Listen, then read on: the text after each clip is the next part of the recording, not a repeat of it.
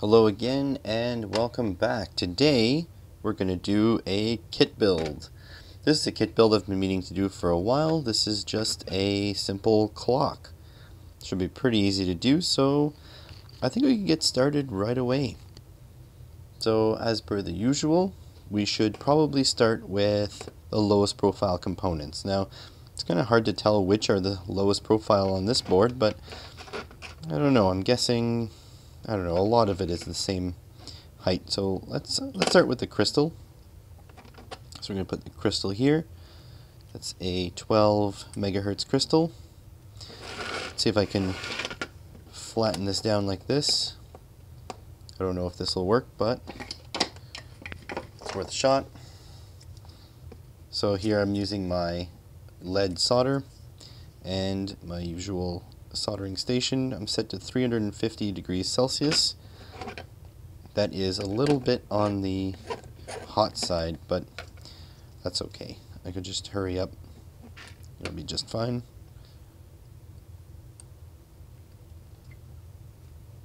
There we go. Snip these guys off. Whoop.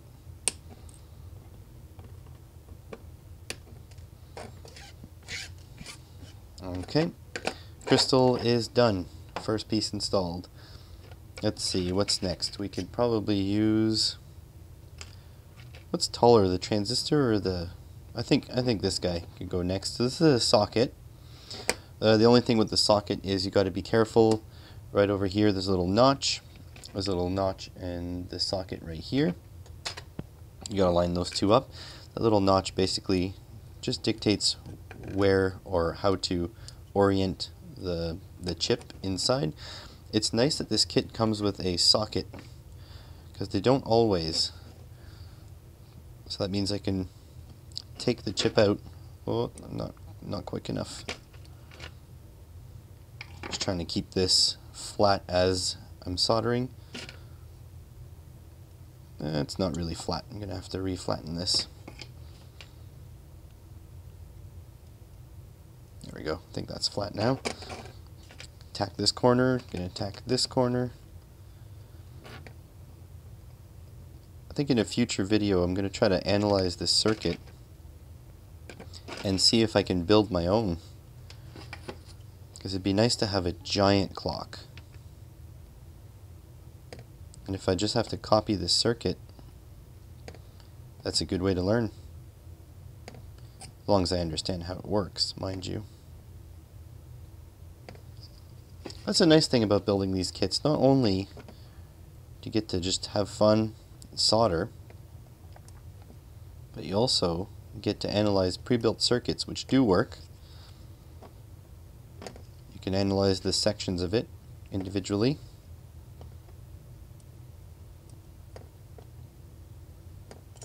And further your understanding. Oh, I don't think I got that one.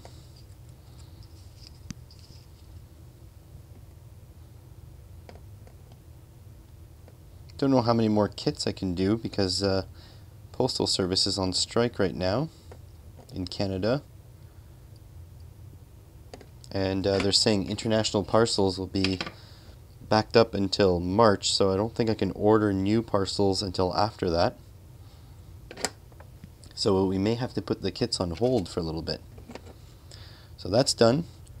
Let's go now to this resistor. So this is actually a resistor. It's called a SIL resistor, single inline. And basically there's a little dot there. I believe the dot is the common, and then there is a resistor going to each of these pins. They're a nice way to keep things kind of tidy. And I can see here that right there is where there's a little line there, and I believe that's where the dot will go. If it doesn't work, well, we can always just try to figure out why. So I'm going to take a little bit of this white blue tack, stick it on here, make sure it's not touching that socket, and we can solder these in. I'm not sure if I'm actually going in the right order from lowest profile to highest profile, but it doesn't really matter. It's more just to make it a little easier.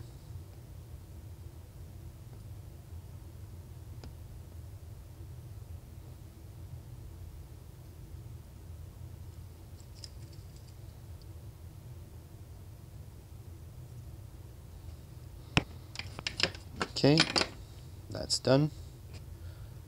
Still resistors. Alright, so now we can go ahead and put in, I guess we'll put in these little capacitors. So there's C3 and C2. I don't know if they're both the same. This one says 30 on it. I don't know if you can see that. This one here says 30, so they're actually the same capacitance, but they are different sizes, so they must be rated for different voltages. I'll put the bigger one on the outside here. Oh, actually, it says here it should have a 10K resistor right here and right there, but I don't have 10K resistors. Well, I guess I'll have to go into my my supply and use those. Alright, so I'm going to put these capacitors in. I can bend the legs for these. One there, a bigger one on the outside. I'm going to check my kit bin too. It's possible they just fell out at some point.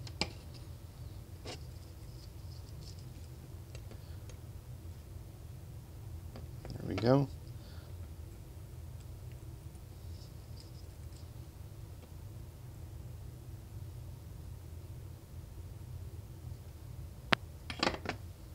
The voltage for this kit is 3 to 6 volts. So this will be perfect for a USB powered clock.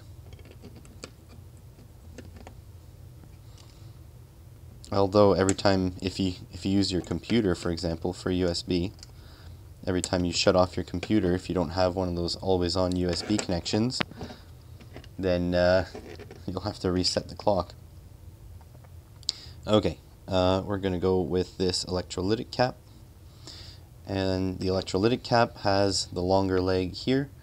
That's the positive, and the positive is marked on the top here. Put this guy in. I wish this was a little lower profile, but it is what it is. Maybe I'll put a little bit of tack to stand it up. Oh, am I in shot? Yes, I am. Okay, get that guy done.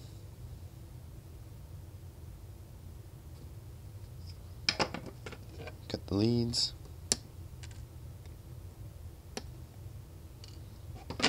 Good. This is going fairly quickly. That's pretty nice. Okay, 1 transistor, 2 buttons. I could put the buttons in, but I think I'm going to check the... made some stuff fall. That's okay.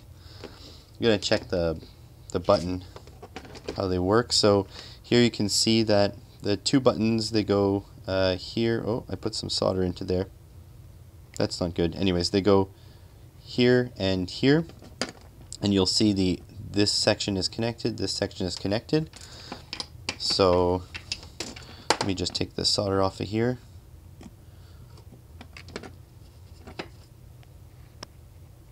Yeah, that's sort of exposed. I could go get my solder, actually my solder sucker is right here. I'm going to suck the solder out of here. Maybe I should actually put that down. There we go.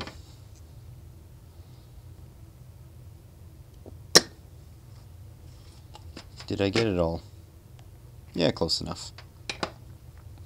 Okay, so I want to just make sure that my buttons here, I know which ones are connected to each other, so I'll go into ohms range and then select the continuity buzzer.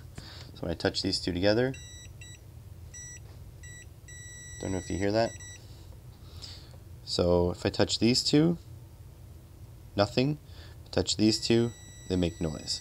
So clearly, these two here, if I hold on to this and press this button, now they have continuity. So these two will have to go across this gap here. So they go this way.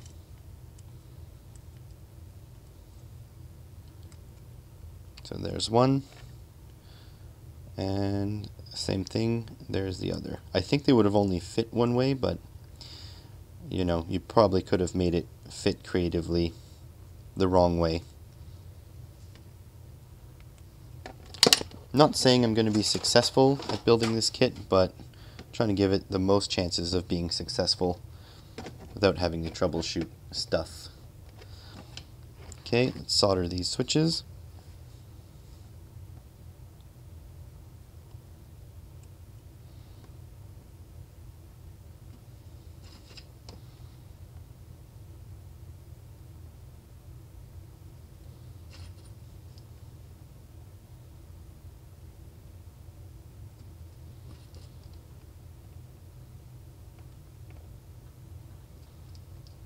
There we go. Switch is soldered.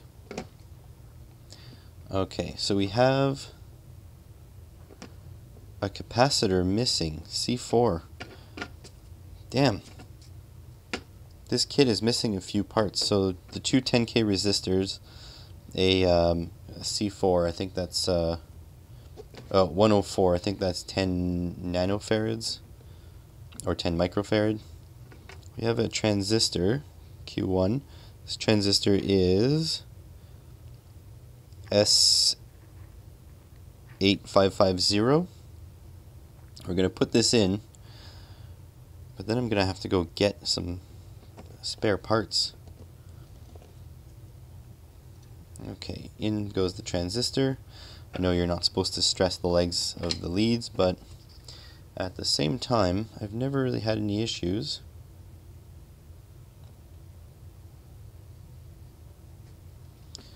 1, 2, 3. I think these parts are a bit more resilient than we give them credit for.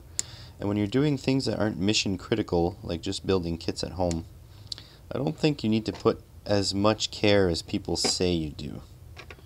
For sure, if you're going to care, you know, you should put some effort, but I don't think it's as critical as people say. Next is this buzzer. So again, the long leg is positive, so that goes up here. So put that in there. I feel like this guy will need a bit more heat. Yep, solders pretty easily.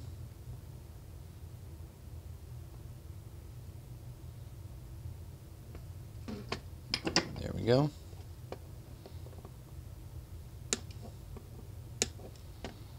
Okay, I'm going to leave the sticker on top here because usually they're way too loud. Okay, last thing, this little connector, and then I have to go look for the spare parts to make this work. So this little connector, I'm going to try to stuff some tack in there. Solder these guys.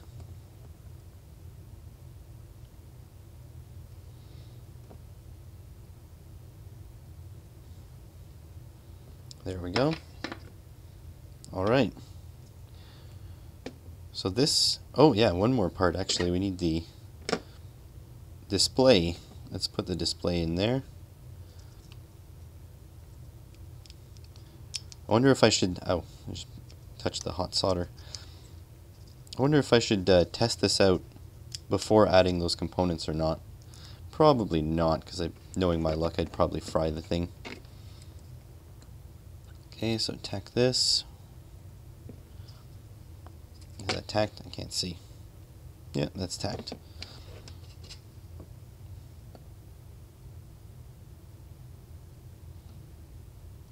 Am I in shot? Oh, nope, just out of shot.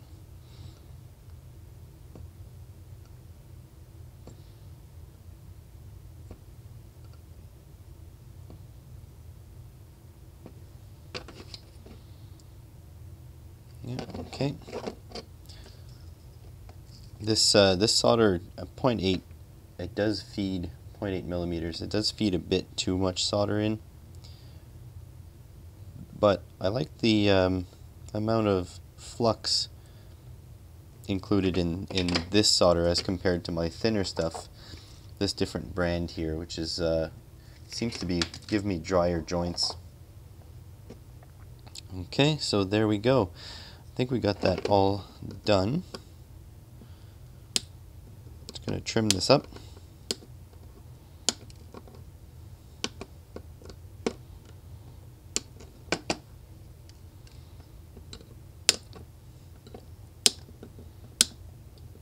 That last one went flying. Okay, make sure all the legs are off. That's good. I don't see any solder bridges. This guy could have been trimmed a bit more. Okay, so now we need 2 10K resistors, a 10 microfarad cap, and I think we'll be good. So we have the chip to put in after, and then we will put these, I guess we could put these little caps on these buttons right now, just to make it a little prettier. 1 and 2.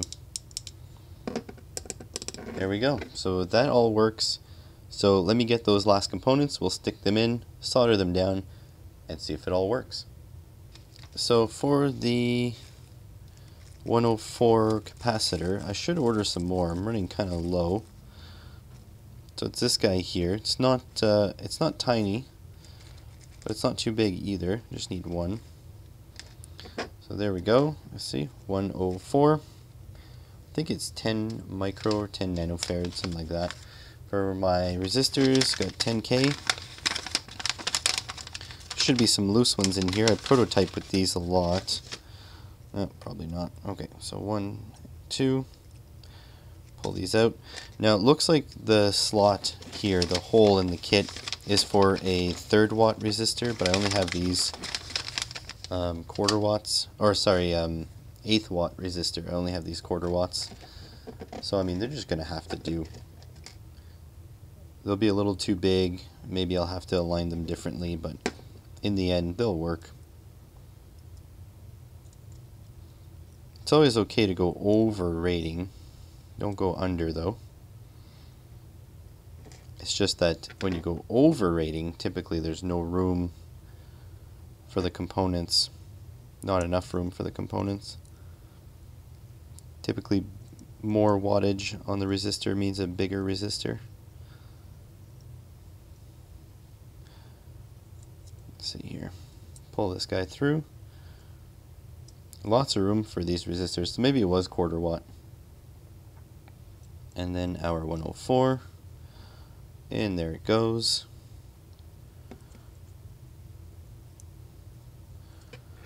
Alright, solder these guys down.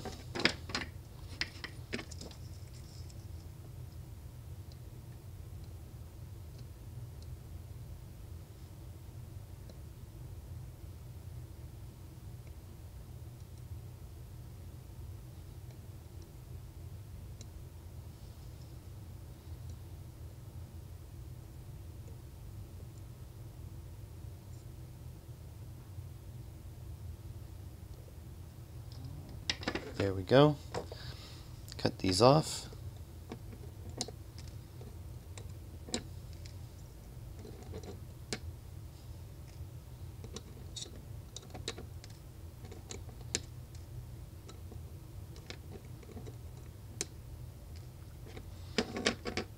And there we go. Do the ceremonial chip installing. Now this chip is not sitting in a anti-static foam, it's just a regular foam. Hopefully it'll still work. If it really doesn't work, well, we'll have to deal with it. We'll have to figure out what's wrong with it. It's not going to be that simple. But obviously you do the idiot check first. You make sure that you yourself haven't been an idiot. You're going to check, or we're going to check our soldering because we know that's possible.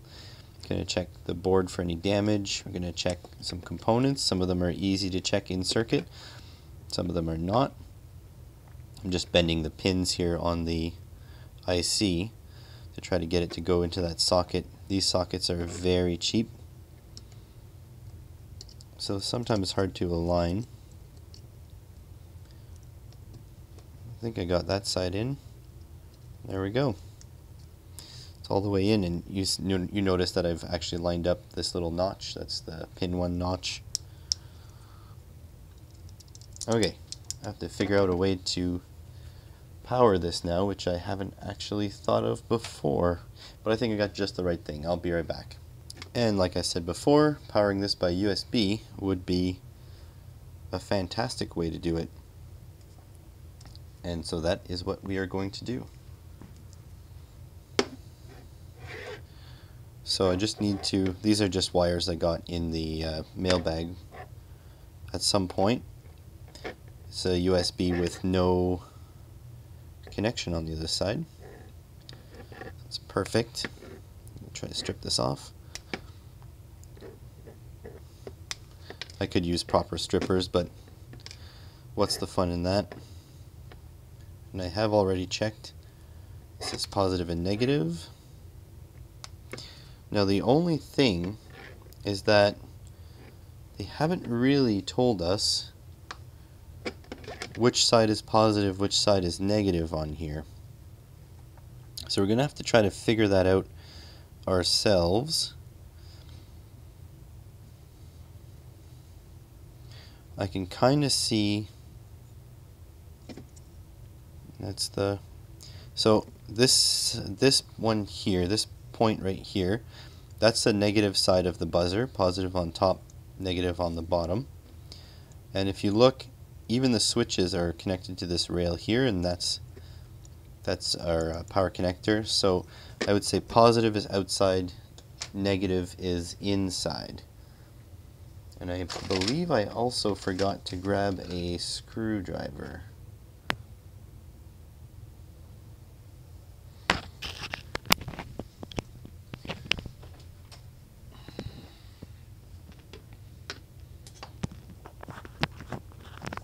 I have this mangled up screwdriver here that I can use. Loosen this. Loosen this. And just making sure negative on the inside.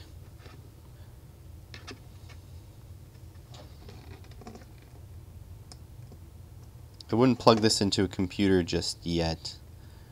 I think I will try it with just a power brick, like a USB wall charger. Just in case this thing is not done properly. I don't want to damage the USB controller in my computer.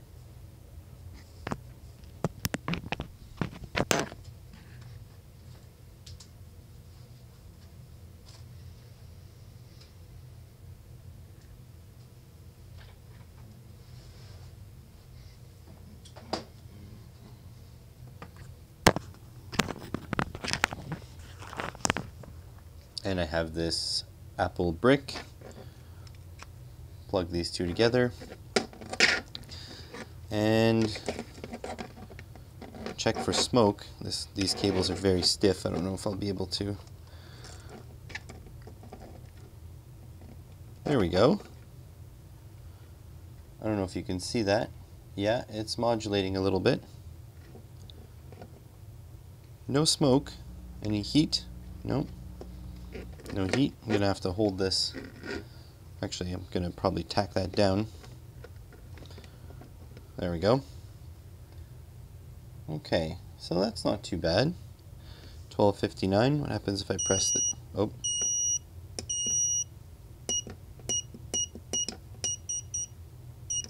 I don't really know what's going on here. That makes the buzzer go.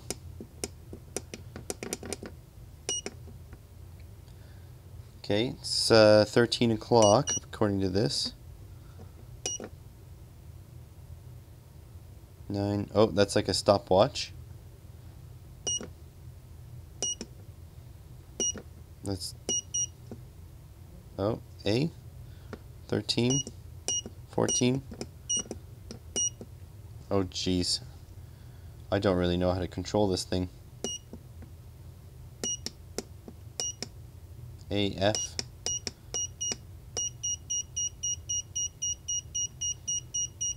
I don't. What the heck is going on? C sort of on. C sort of off.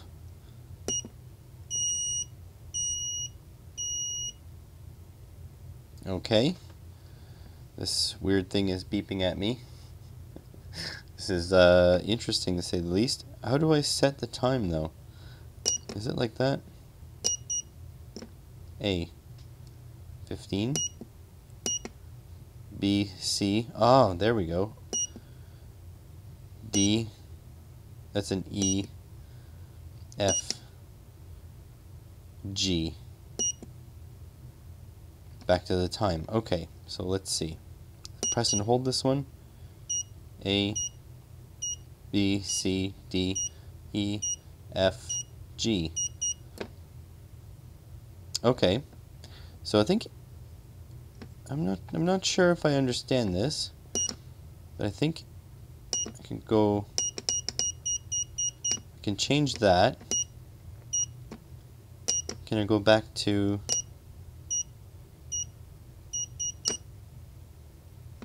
no?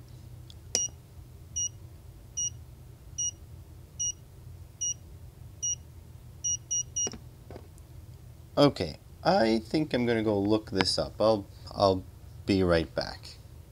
Okay, I think I've worked this out on my own, which is great because after looking for some instructions, I decided it was more fruitful to just play with it.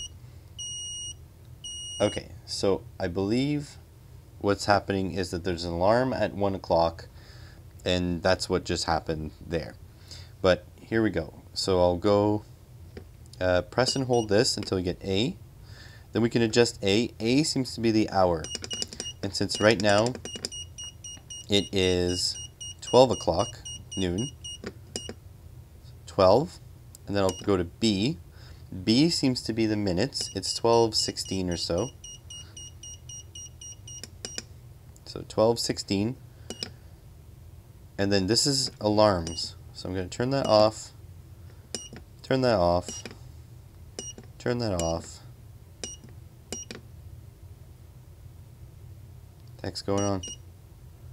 A, B, C, D, E. Oh, there's no E. Well, it seems, there we go. But anyways, it's 12:16 now, and I believe it will keep that time as long as I just don't remove the power. So you could battery power this. You could use 2 AA's because it does run 3 to 6 volts. But it does seem to work. The display is not actually particularly bright. With my lighting here, I actually can't see it very well until I shade it, and you guys have trouble seeing it even if I do shade it.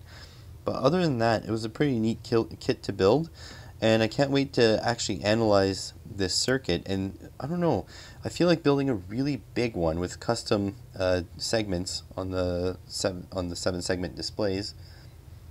And maybe I'll just tap off the little solder points on the back of this display to run my own big one. But until then, kit is finished.